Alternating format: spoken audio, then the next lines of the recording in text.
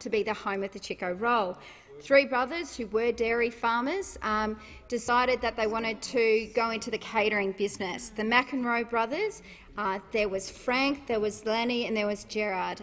Frank was the entrepreneur. He was the boilermaker that invented the equipment that first designed the Chiko roll, because anybody who knows how to cook a Chiko roll, it's a piece that could fall apart quite quickly in hot oil if it's not made effectively. So what these brothers did, and I'm putting this on the Hansard so that our friend, if he wishes to respond, can.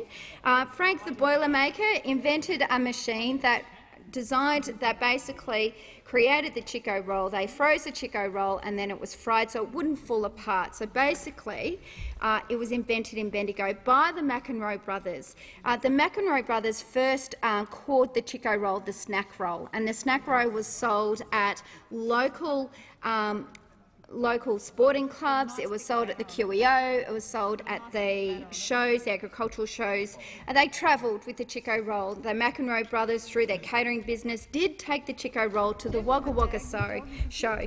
The ingredients were slightly different because it depended upon what they had growing in their garden, their veggie patch at the time. They had run out of cabbage, so replaced the cabbage with lucerne.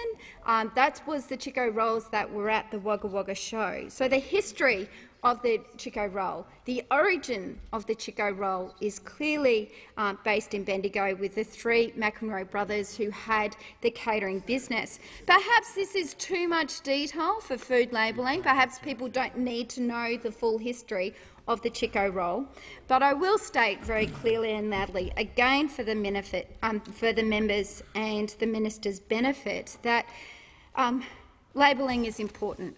Even if it's just to dispel myths about the home of the Chiko roll, food labelling is important. And whilst we make humour about the Chiko roll, and I claim that the back of the Chiko roll helps dispel the terrible myths being put forward by some of those opposite about the Chiko roll, it does go to an underlying issue that people do read the label. They do care about what's on the label.